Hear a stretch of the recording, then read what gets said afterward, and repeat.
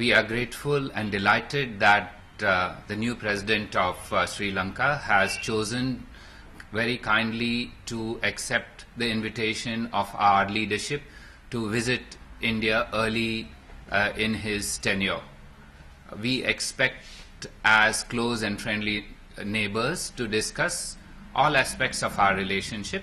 These include matters of an economic and commercial nature, matters which are unique to India and Sri Lanka in terms of our development partnership, and other issues of interest to both our countries.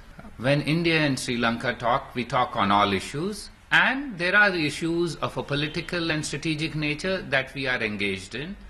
You are aware that there have been discussions between India and Sri Lanka on matters of civil nuclear cooperation, and we are both committed to take this forward.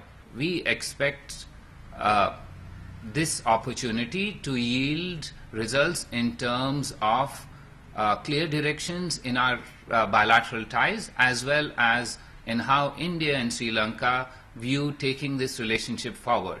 So, in this context, the discussion is going to be very broad-based. It will include all elements, including issues relating to reconciliation, the vision of the Sri Lankan government in this, as well as our approach to these. So be ready for substantive talks, concrete outcomes which befit the close and friendly ties between India and Sri Lanka.